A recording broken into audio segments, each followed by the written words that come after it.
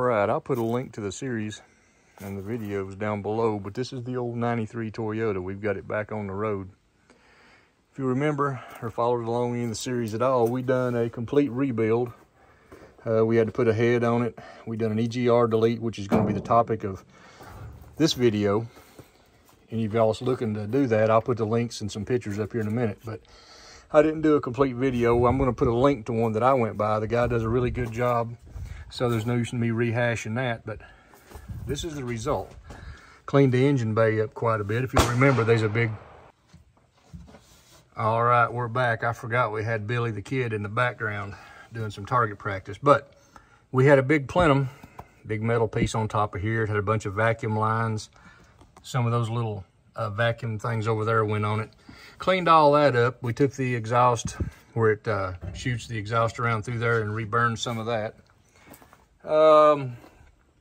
Come around over here. They got this big old... I'll show you a picture of all the stuff here in a minute we took off. The big, I think they refer to it as acorn, that went right here. We done those plates that deleted where all this stuff right here. Had to bolt those on there. Part of that's for your water. Part of it's for the air that it forces back into the intake and burns. Everybody knows how an EGR system works. Cleaned the overall engine up under there. We pressure washed it while we was at it. Cleaned everything up. Now we do have to, I'm going to run it probably a couple weeks, depending how many miles I put on it. And then we're going to take it down, or the head or valve cover back off of it, and adjust the valves.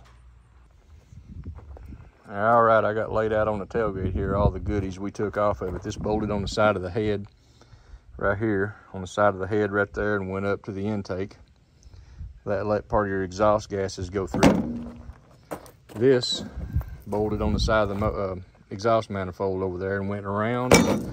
This here come in behind the motor. And I think water went in here, if I'm not mistaken, to help keep the thing cool. Here's the big acorn thing I was talking about earlier that big vacuum line went to. Here was what bolted on top of the, all this stuff here. This is what bolted on top of the valve cover right here. This is all the vacuum lines and useless mess that ain't there no more. Some of it went to these, some of it went to this. It went a little everywhere. Anyway, like I say, do your research. This doesn't increase any horsepower whatsoever. It just, you're going to quit forcing dirty air back into your intake. Because to be 100% honest, when I took the intake manifold off, it was corroded, cruded, black, dirty inside. It took me forever to get water brushes and carburetor cleaner and what have you, and scrub that thing out, try to get all that soot and stuff out of the intake that I could. And that's this part right here. It forced it back in here. All four of these, and this area right here was a mess. This here wasn't too bad because the engine is sucking the air down, so it didn't get up into the throttle body and stuff. But this was a mess. This second half down here, it bolts to the head, was a mess. Anyway, got all that cleaned up. Should be a whole lot better now. So I'm gonna, like I said, I got about 15 miles on it.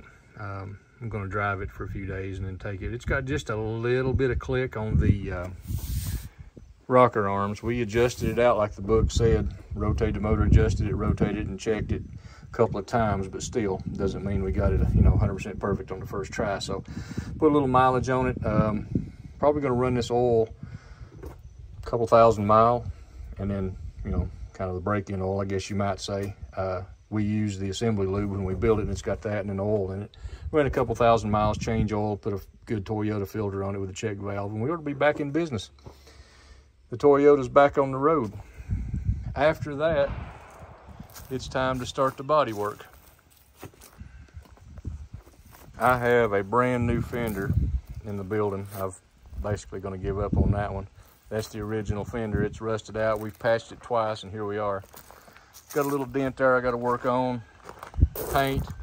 This is back in the day when they shipped the truck over to the States without the bed on it, in order to, I guess, save import tax, and then they put the bed on it here. Well, looky there. There's your two different, for whatever reasons. It's got age on it. We done patched a hole back here. This side here is firing pretty well, other than needing some attention to the paint. Got a little rust coming through down there, normal wear from hitting your foot against there. Overall, it ain't too bad a shape. We're just gonna have to do a little body work on it. But after all, this is a 31-year-old truck, 31-year-old paint. It needs a little TLC. Then we're gonna get our 1050s back on there with a 15 by 10 inch aluminum wheels. Probably be worth more than the rest of the truck is. Anyway, hope y'all enjoyed the video. It's just been short and sweet. Like I said, check out the link. Be sure and check out the guy that done a much better job than I did of trying to film the EGR delete. So I stressed that a couple of times. He done a great job. Y'all check back. Check out the rest of the channel. Have a great day. God bless, and we'll see you on the next one.